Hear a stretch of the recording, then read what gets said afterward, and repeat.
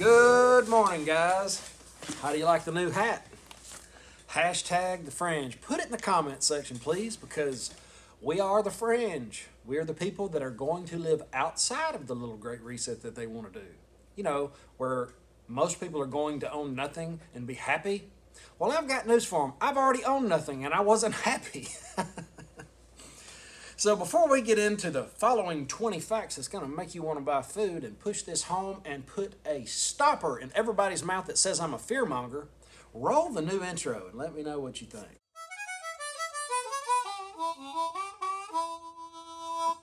Woo! All right, number one. One of France's most important government officials is telling us that we should brace ourselves for an extremely serious global food crisis. Joe Biden, number two, recently admitted that food shortages are going to be real. His administration is now openly using the word famine to describe what's coming. Number three, German supermarkets have raised the prices on their groceries 20 to 50% overnight. Imagine that. Might as well go ahead and start thinking about it. Number four, rationing has already started to begin in Spain. The country started experiencing sporadic shortages of different products like eggs, milk, and other dairy products almost immediately following the outbreak of the war in Ukraine. A lot of this has to do with the war. Ukraine's the breadbasket of Europe. Enough said. Number five, rationing has also started in Greece. At least 4 national supermarket chains have already started rationing food products like flour and sunflower oil due to critically low supplies by the crippled supply chain coming out of Russia and Ukraine. Another Russia and Ukraine deal. Number six, this is interesting.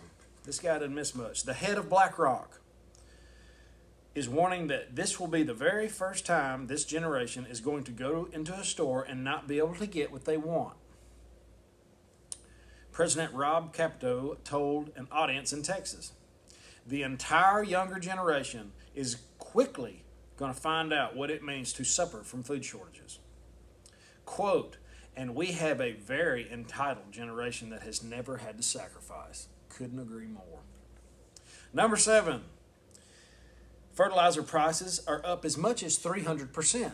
That is persuading the farmers to fertilize less and have smaller yields on top of famine and all these other shortages. Number eight, many farmers in Africa will not be able to afford fertilizer at all. Like they're not going to use less, they're going to use zero. This is being projected that this will reduce agriculture production by an amount capable of feeding 100 million people. There's going to be lots of hungry mouths next year. Number nine, Russia is normally one of the biggest global exporters of fertilizer. See, another Russia story. Russia is one of the biggest exporters of 3 major groups of fertilizers, nitrogen, phosphorus, and potassium. Physical supply cuts could further inflate fertilizer prices. Number 10, in a typical year, Russia and Ukraine collectively account for approximately 30% of all global wheat exports. Number 11, half of America's wheat imports usually come from either Russia or Ukraine. Back to Russia and Ukraine. Number 12, other nations rely on wheat exports from Russia and Ukraine even more than Africa does. Armenia, Mongolia, Kazakhstan, and Eritrea, I don't know what that is, have imported virtually all of their wheat from Russia and Ukraine and must find a new source. But they are competing against much larger buyers, including Turkey, Egypt, Bangladesh, and Iran. That is really going to drive the food price up, which have obtained more than 60% of their wheat from the two warring countries. 13, one Russian official is warning that his nation may soon only export food to friendly nations. Russia will limit its vital food exports to only nations it's considered friendly. Who might that be? China? Number 14. On Friday, it was announced that another 5 million egg-laying chickens in Iowa would have to be put down because of the bird flu. Number 15. The death toll from the bird flu in Iowa will be pushed beyond 13 million. It's more than that now. This is a few days old. Number 16, overall, this is what the total national death toll from the bird flu currently looks like. 24 million egg-laying chickens, 1.8 broiler chickens, 1.9 million pullet and other commercial chickens, and 1.9 million turkeys. China's agricultural minister has announced that the winter wheat harvest in China could be the worst in history. 18, we are being warned that the winter wheat harvest in the United States will be disastrous due to severe drought. A lot of you guys already know this stuff, but I'm getting all 20 of them out there.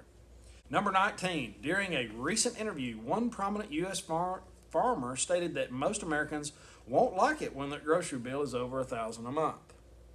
This is for real, guys. This is legit. Get ready. Number 20. The head of the UN World Food Program says that what the planet is now facing is unlike anything that we've seen since World War II. Ukraine has only compounded a catastrophe on top of catastrophe, said David Beasley, the executive director of the World Food Program. So don't argue with me if you don't believe it. Argue with them.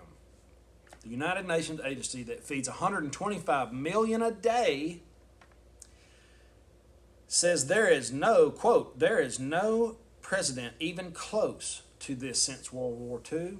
We have been warned over and over again that this day was coming, and now it is here. So, the solution, buy food. It's still in the stores. The grocery stores are still pretty fat. The back rooms probably are not. I haven't been there in a while and gone in the back room. They don't really like me videotaping, but I don't care too much. I'm going to do it a little bit anyway. When the shortages start showing up more prevalent, I will get it on camera. I promise. But for now, y'all have an awesome, awesome day. I will see you in the next one. Later.